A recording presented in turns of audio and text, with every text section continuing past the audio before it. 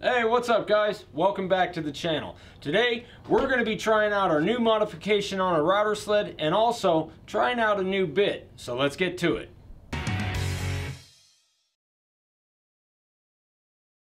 So guys, we are this close to 50,000 subscribers. So if you're watching this video and you like what you see, do us a favor, click that little subscribe button and the bell icon. We keep pumping out 3 videos a week and we've got almost 2,000 on the whole channel, so help us out here guys.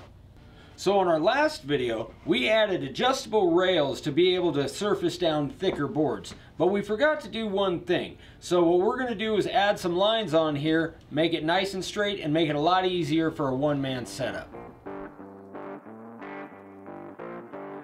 So I made marks at 1/2-inch intervals from the top down.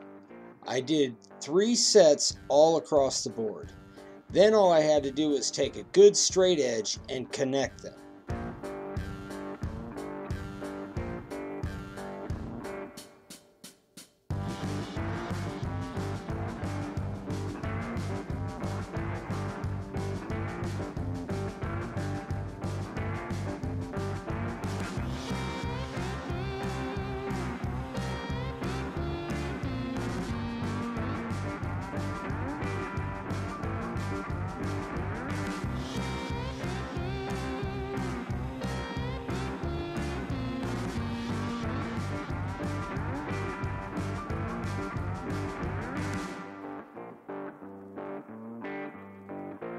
So now that we have our lines on each one of the rails at 1/2-inch intervals, it gives you a really good reference on where to set them to make sure they're both at the right setting. So we have this piece of Firebox Elder and it's 2 3/4 thick. So we want to make sure and set our rails at enough space to where we can get the router bit in there and it'll give us plenty of clearance. If you're just doing this yourself, it's a good idea to use a clamp on one side when you get your setting. Then you can raise the other side and tighten it down and go through and tighten all of them. Make sure that when you're tightening these, you use a socket because you really want to get them tight. The last thing you want is for these rails to slip while you're actually surfacing a board.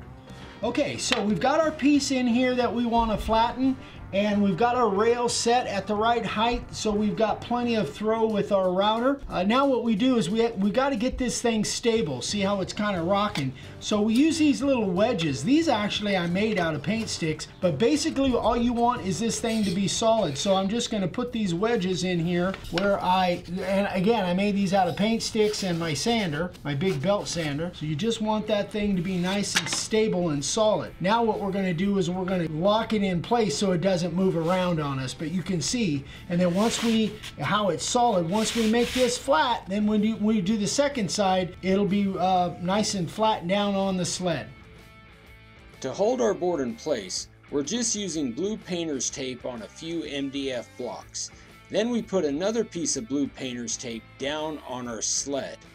Using the thin CA glue from Starbond and the accelerator, it gives a really solid hold that's easy to peel up when you're done.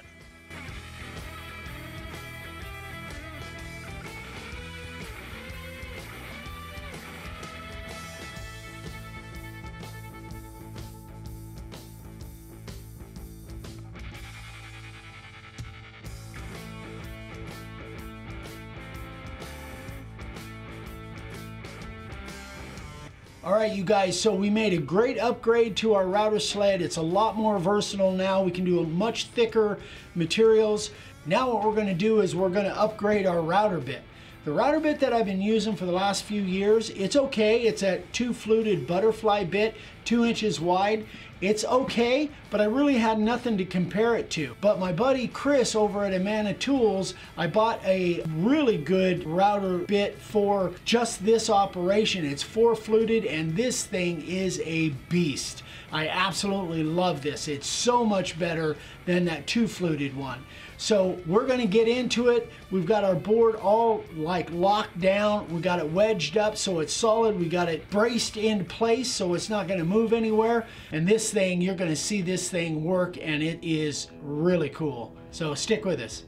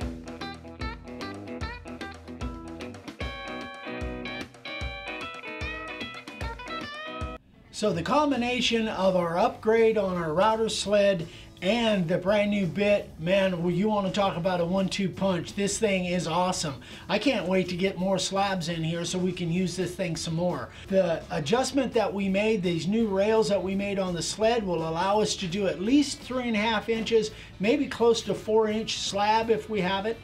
And this router bit is just absolutely amazing. Thank you, Chris, for getting this bit to me. So if you guys are interested in this bit, it's about $68.95. If you guys want to get it from me, because I'm a dealer, I can probably save you some money on that. I'll put a link to my email directly below, so if you can order it through me and I can have it drop shipped right to you. So this thing, even though it's only 1.5 inches cut at a time, it will cut your time in half over the other one, just because it will take more wood at a time, and it's just a beast. It's just a great router bit. So the other thing is, I think they make a 1/4 inch shank version of this. I'm using the 1/2 inch shank. In my opinion, I would not even attempt to do this with a 1/4 inch shank router bit. And don't try and do this kind of operation with your 611. You definitely want a big router. You want something that's got some horsepower and some stability, and be able to take a 1/2 inch shank router bit. So there you go, guys. We had fun making these 2 videos. Hope they're helpful. Let us know if you have any questions. We so appreciate you watching, all of your support. And again, we'd love for you to click that little bell icon and subscribe if you haven't subscribed. We love you guys. We'll see you on the next one. Bye-bye.